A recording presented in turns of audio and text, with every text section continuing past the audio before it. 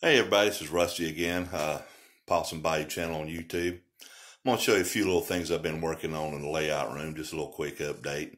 Not a whole lot going on here. Do a little bit of my projects, do a little bit here, do a little bit there. Maybe I'll get a lot more done. Got too many little projects, little different stuff I want to do. One minute I'll paint a building, the next minute I'll put down some ballast. Depends on what day it is. Alright, so enjoy what I show you here. Just a little bit of work, not much. Alright, thanks. Doing a little ballasting. What I do under these little turnouts, I kind of make it where I can have them up a little bit, and I just glue the ballast directly to the roadbed. I don't do all the alcohol and the liquid and all that stuff because it tends to get into the moving parts of those. Done a little bit. I was trying to use some Arizona rock and mineral stuff. It was kind of dark anyway, but when you put the alcohol mixture into it, it turned almost black. So here's a little pile of it right here that I stuck down there. That's just with the water, but it gets a lot blacker than that other than just the glue.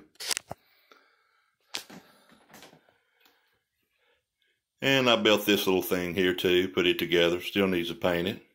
It's part of that refinery kit that I'm going to have. Just use some extra industrial stuff back there in my paper mill. Kind of getting that kind of laid out. Got a little bit more track to put back there. And here's this Walthers Modern Power Plant. I tried painting it a light blue on the outside. I didn't particularly like that. I thought it was a little corrugated metal, and I just spray painted it over that with some gray primer and done a little. Then I painted some aluminum color to it.